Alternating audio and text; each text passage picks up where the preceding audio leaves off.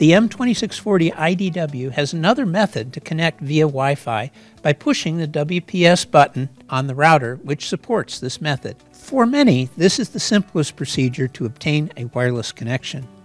Begin by pushing the System menu counter key.